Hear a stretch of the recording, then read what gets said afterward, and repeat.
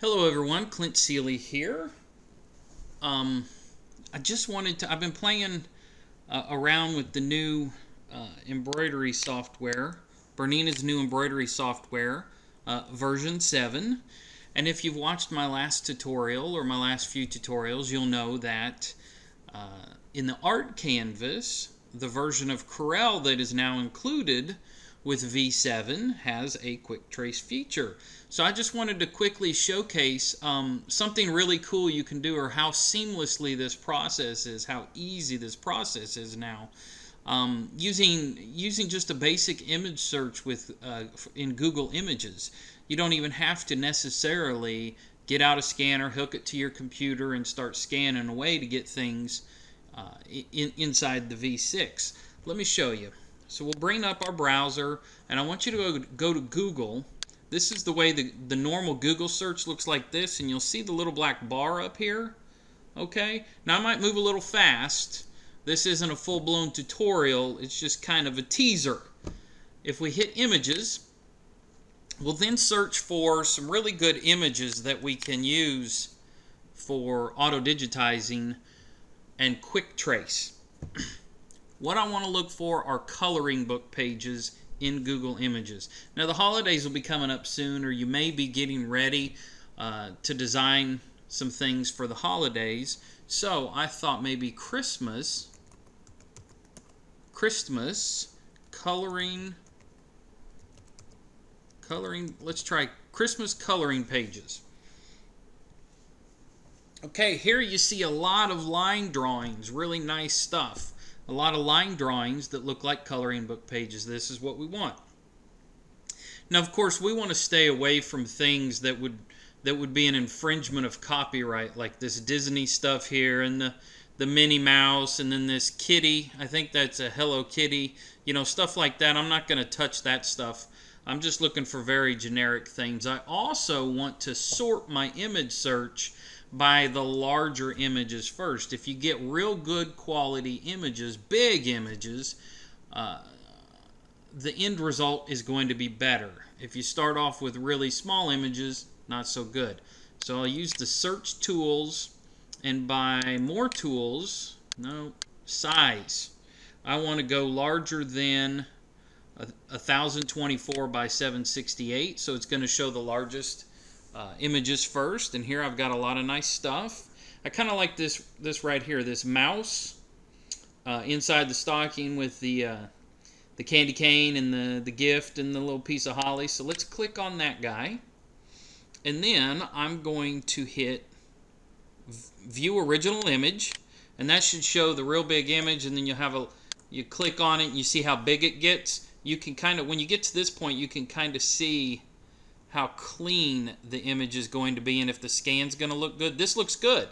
So then I would just right click and hit save image as, and then you would go ahead and save it. It's a PNG image. It's a good big image. So we go ahead and save that. That looks good.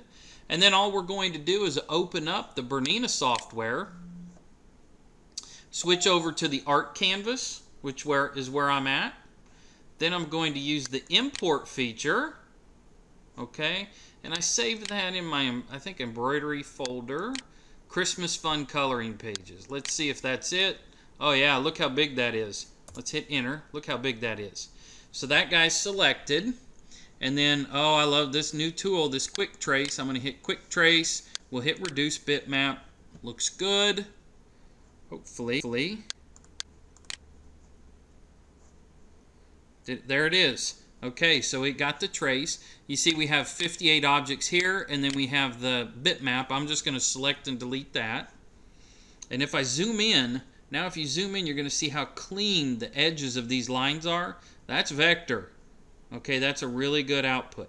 Now I'm going to colorize this image. So I'll select it, right click, and ungroup all. Now I have all of these curves. Okay, all of these objects. Now, don't get discouraged. I'm moving fast. I'm just showing you how easy this is and how quick you can do this once you learn and get very comfortable with it. So the first object I'm going to select, the Christmas sock. I guess that has to be red, right?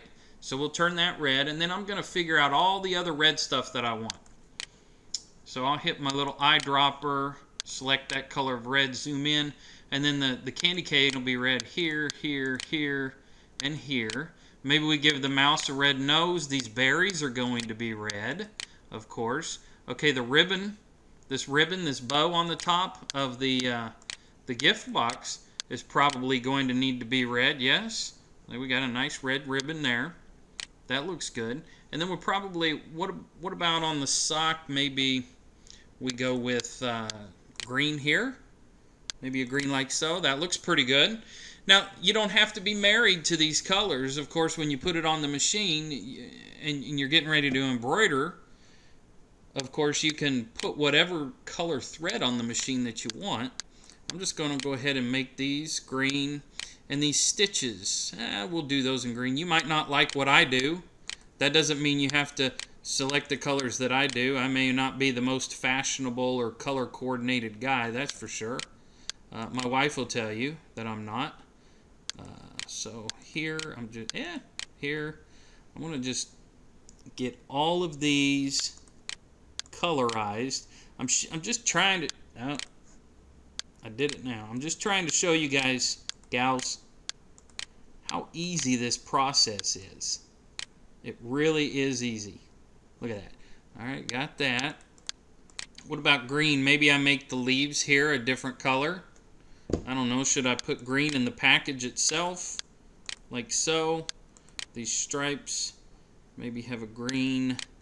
And, you know, if we stick everything green and red, for the most part, we really reduce the amount of times that we have to change threads on the machine, that's for sure. Okay? So then we got all of our reds selected out here, and you may choose to go with different colors. What about this mouse? A gray or maybe kind of a gray purple? Something to that effect, really light purple that almost turns to a gray. That's cute. Okay? That's kind of cute. Select there, get his little that little guy's hands right there, and then the holly. Maybe, I mean, you could go with the same green, or you could make it a darker green. Let's see. That's pretty dark. Maybe this, we could do the same green to save on color changes, and then later when we get into editing, we can do a fancy fill or a different stitch direction, and that'll give it more direct. It'll give it more depth and separation against here, because this stripe right here in the box we may turn into a split satin stitch and then do a fancy stitch here, a fancy fill stitch here. So even though they're the same color, they look quite different. Those are just kind of tricks of the trade right there. So here I've brought this bitmap in. I've quick traced it, broke it apart, and colorized it very rapidly. Now there may be a background. Let me click here. Yeah, there's a background. There you go to demonstrate. I'm going to delete that dude away because we obviously don't want to digitize that background as a bunch of stitches. And I'm going to select everything, and you can see here it's 23 inches by 37. We need to come down to something that's more manageable for a digitizer. Okay, there we got 7 by 11. Now you're starting to get into something that we can put into a hoop. Yes? Let me zoom back in on this, and I'm going to select everything. And this is just a start. Let's see if it went well. Convert to embroidery. And hopefully it looks nice and fits inside a hoop. We will see. We'll just give it a second.